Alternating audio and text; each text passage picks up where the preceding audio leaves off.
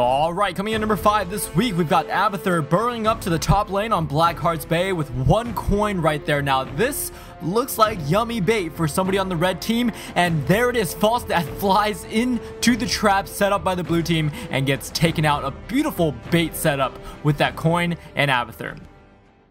Alright, coming in number 4 this week, we've got Nova on the blue team in a Dragonite that's about to die. Now, Tassar and the Vikings and the enemy team Nova come out from the bushes and destroy the Dragonite, but blue team Nova lands a nice precision strike while retreating on her pursuers, and now she cleans up Tassar for the triple kill, and Tychus comes in trying to finish the job his teammates couldn't, but eats a snipe to the face and gets taken out as well for the quad kill.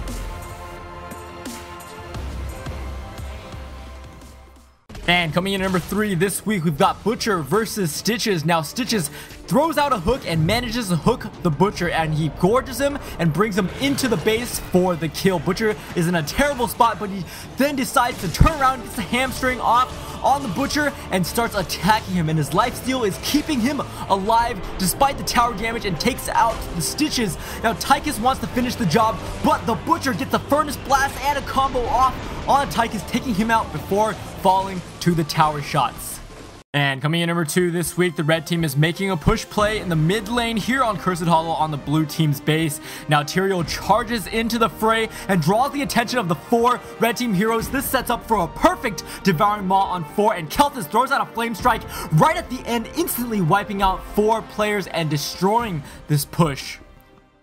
And coming in number 1 this week, we got the red team Jaina venturing out a little bit too forward when she meets the Butcher. Now, the Butcher is going to charge towards Jaina, but Jaina runs into a little corner and uses the Water Elemental to block the charge from connecting, which would have meant certain death. And this gives her enough space to unleash her combo on the Butcher before he can react, as Prey becomes the Predator and the Butcher gets taken out by Jaina. Alright, and with that, that's it for this week's hottest top plays of the week. Remember, we have an in-game channel /join HeroesForecast if you want to come in, find some people to party up with. Anyways, if you have a baller play that you would like to be featured in a future hottest plays, go ahead and send the replay with the time code and a description of what your play is to hottestplays@gmail.com. Thanks for watching, everybody, and I hope you guys enjoyed this episode.